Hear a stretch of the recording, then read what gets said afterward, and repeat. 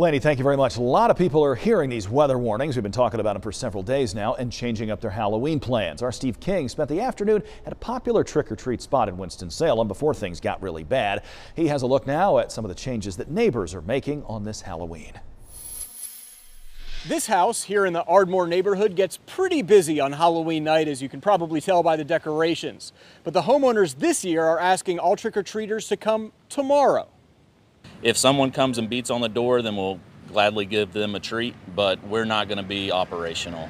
Don't plan on having any lighting on, no animatronics running, just simply because of the weather. It's too dangerous for all the stuff. It's too dangerous for us. It's too dangerous for people to be out in it.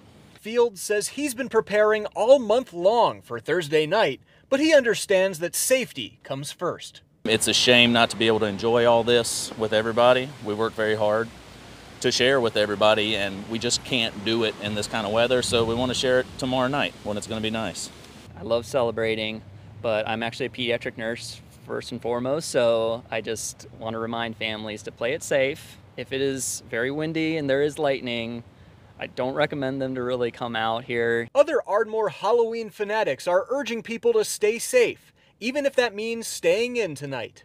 Now, for anyone planning to do trick-or-treating this evening, emergency management leaders ask that you at least wear reflective clothing so that drivers can see you at all times. Reporting in Winston-Salem, Steve King, WXII 12 News.